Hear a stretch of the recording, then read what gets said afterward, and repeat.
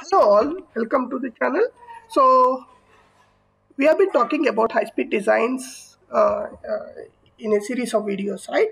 So in this video we will talk about the dielectric constant and its importance in high-speed designs. So before going to dielectric constant, we will talk about capacitor. Wow, so we are saying about dielectric constant and we have switched to capacitor. Interesting, right? So for a beginner, this looks something uh, like a very unconnected topic, we can say. But if you understand the capacitor functionality and its construction, you can correlate the same with the PCB. We will see how it is. So if you see a capacitor, basically we have two conducting plates which are separated by an insulating material, right? This insulating material is basically characterized by the dielectric constant, right? So the type of insulating material, the air, mica, whatever we say, are all having some dielectric constant, and higher the dielectric constant of that particular insulating material, more the capacitance.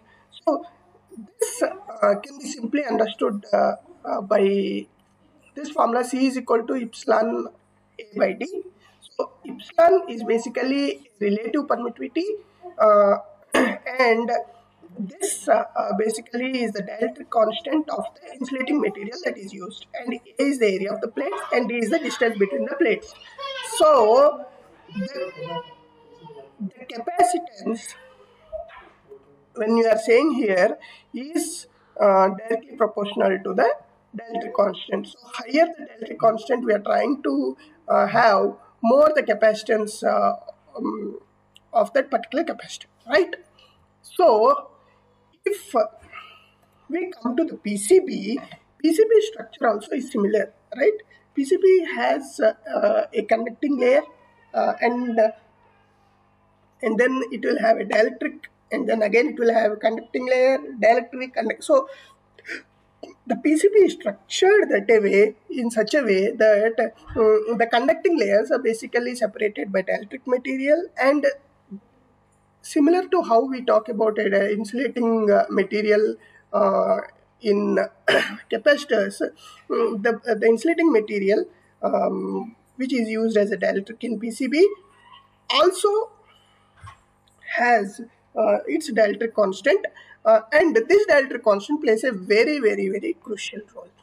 So before going into how and what dielectric constant to use on a PCB, let us understand the main aim of these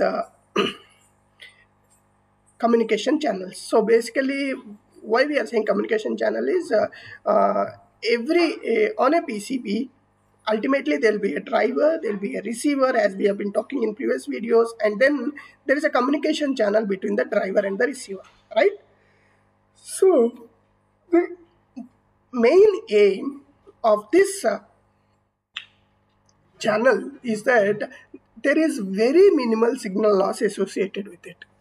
Ultimately, you send a very low frequency signal, example a 1 kilohertz kind of signal, or if you send a 1 gigahertz kind of signal or some RF frequencies, ultimately the thing is the signal should not get lost. Signal should be received properly at the receiver. The loss that comes with the signal must be very less. So that's the ultimate aim of any communication channel.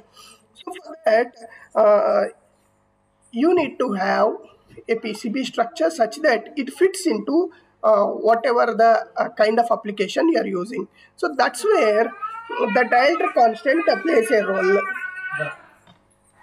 So the dielectric constant that is there, which basically is the property of the insulating material, the laminate that is used.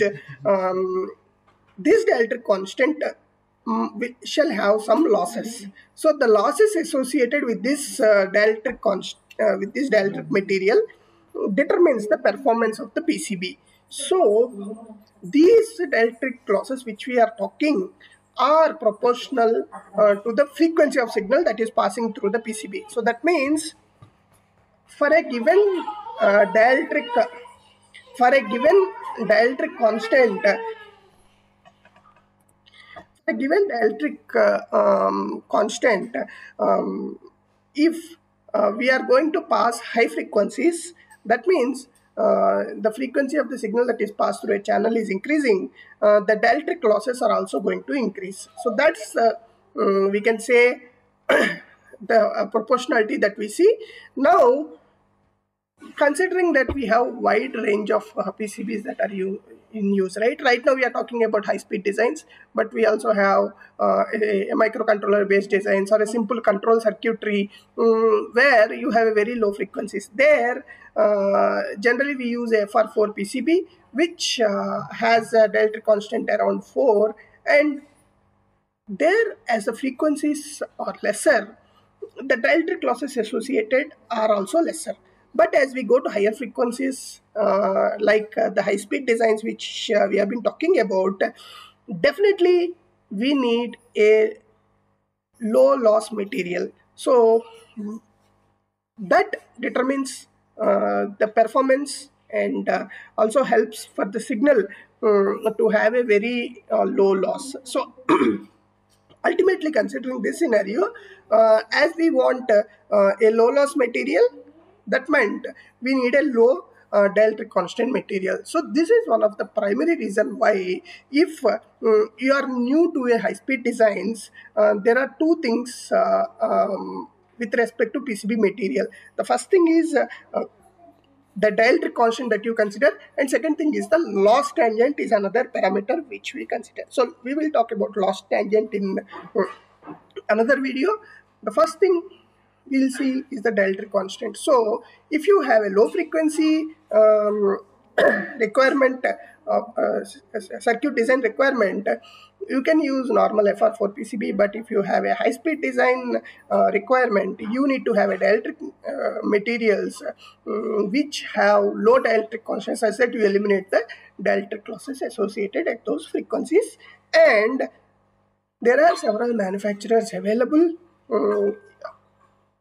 where you can select the dielectric material from those manufacturers. So ultimately, for a PCB layout engineer or design engineer, all these form a part of the stack up, and it is important that we examine the stack up clearly and understand the losses associated with the stack up, that kind of material that is used, the spacing between the conducting plates that is used, all these play a significant role. Hope we gave a glimpse of how the dielectric constant is playing a role here.